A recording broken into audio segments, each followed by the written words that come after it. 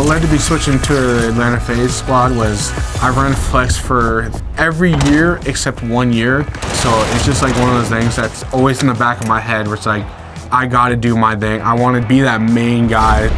Hello, I'm Alec Sanderson. I go by Arcitys, and here are my Cold War settings. And Arcitys able to win the 1-on-2. Are you kidding me? Arcitys kills the entire lobby. What a snap from Arcitys. Here's my sense. I go with 5-5.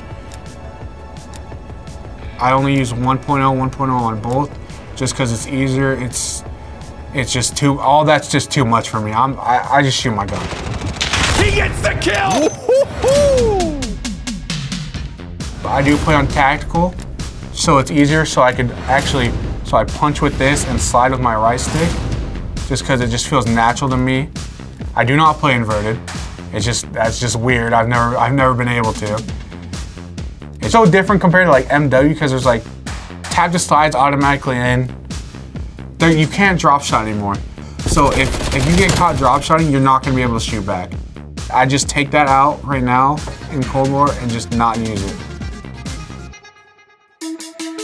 What y'all should be excited for with the release of Cold War is just new maps, just new everything, and just having like a change of scenery. I'm just super excited for.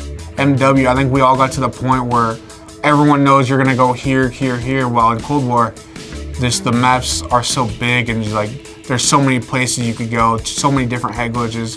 It's just an AR's world. And the biggest difference between MW and Cold War is there's many more guns to choose from. There's so many more options to use that I feel like right now is like the perfect time to be testing every attachment you can unlock, every gun.